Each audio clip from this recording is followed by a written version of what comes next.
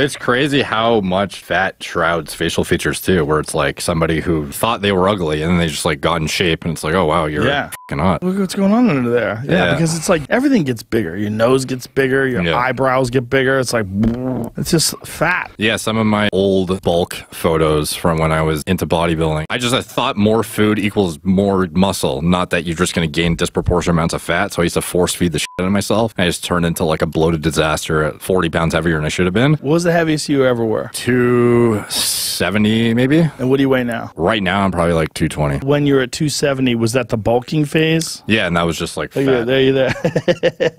Look how round my head is just in general. You got a big round face. And then the right shredded. That's the most shredded you ever were? Probably, yeah.